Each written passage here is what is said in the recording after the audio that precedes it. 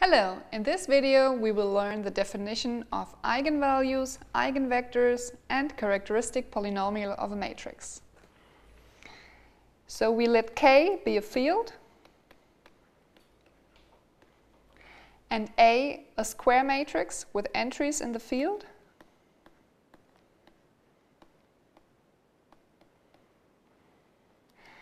And if lambda is in K and V is in K to the m non-zero, and they fulfill the following condition: A times V equals lambda times V, then we call lambda an eigenvalue,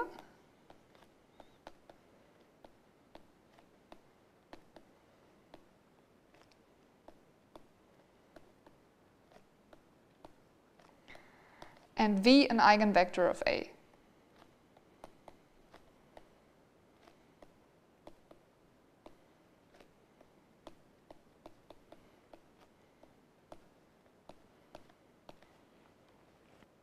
Note that non-zero multiples of an eigenvector are again eigenvectors.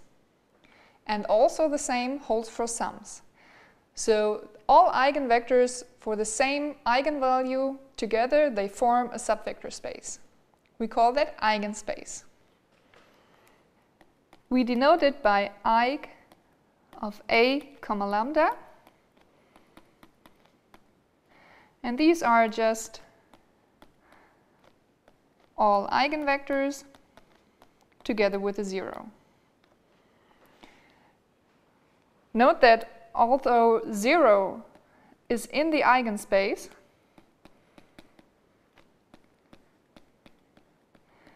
it is not an eigenvector, since we excluded it in the beginning.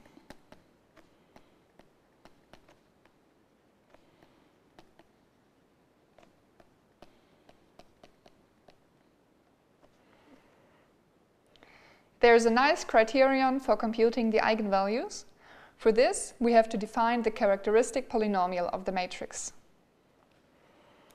So we consider x an independent variable, and we define PA of x, which will be the characteristic polynomial, as the determinant of x times the unit matrix minus A.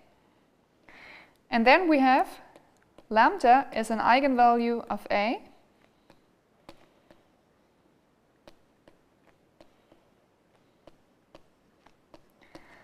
if and only if it is a zero of the characteristic polynomial.